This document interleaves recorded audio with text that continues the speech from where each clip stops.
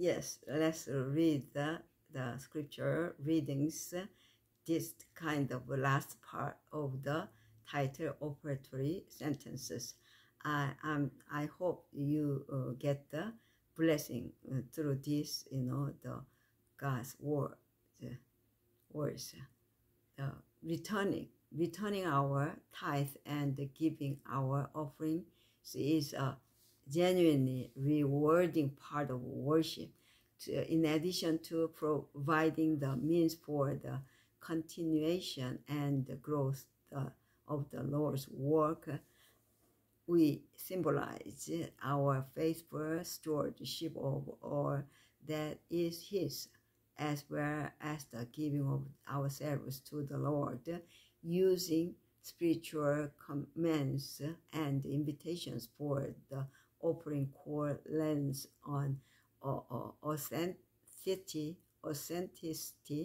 and spiritual tone to that part of worship.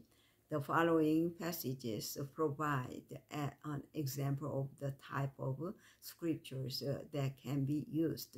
So that's why I'm just making the other part of video here, not include two previous, the end part of the previous part. But I'm praying to make these operatory sentences. Hymnal number 894, 1 Chronicles 29, 11 through 13. Yours, O Lord, is the greatness and the power and the glory and the majesty and the splendor, for everlasting. Everything in heaven and earth is yours. Yours, O Lord, is the kingdom. You are exalted as head over all. Wealth and honor come from you. You are the ruler of all things. In your hands are strength and power to exalt and give strength to all. Now, our God, we give you thanks and praise your glorious name. Amen. And 895, the book of Psalm 50, 10, 11, 14. All the animals in the forest are mine, and the cattle on thousands of hills. All the wild birds are mine, and all living things in the fields. Let the giving of thanks be your sacrifice to God, and give the Almighty all that you promised. Yeah, 896, the book of Psalm 54, 6. I will sacrifice a free will offering to you. I will praise your name, O Lord, for it is good. Amen. 897, the book of Psalm 56, 12 and 13. I must fulfill the vows I made you, God. I shall pay you my thank offerings, for you have rescued me from death to walk in the presence of God in the light of the living.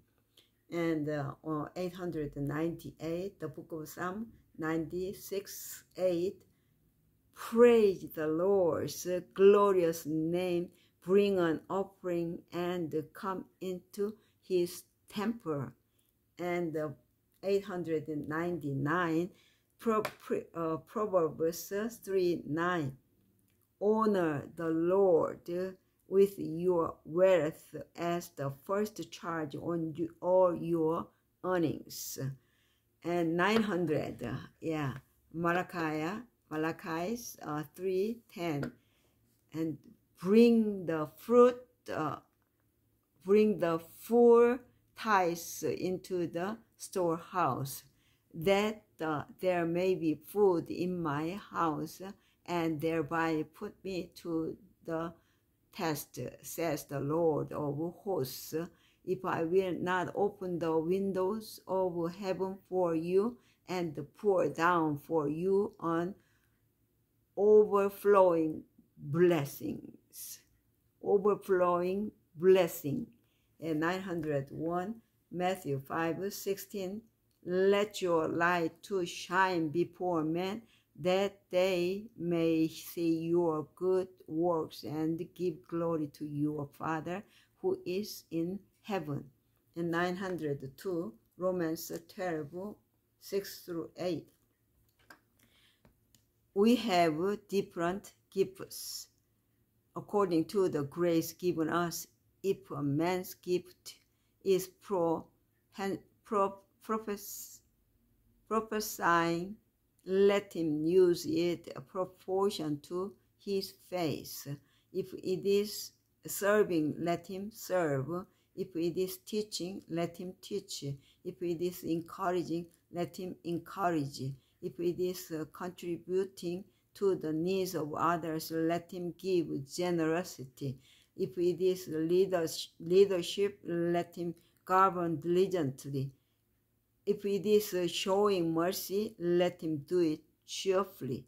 Amen. 903, 2 Corinthians 8:3-5. They gave according to their means and beyond their means of their own free will. But first they gave themselves to the Lord. And 904, 2 Corinthians 8:9.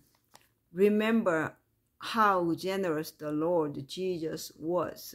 He was rich, but he became poor for your sake, to make you rich out of his poverty.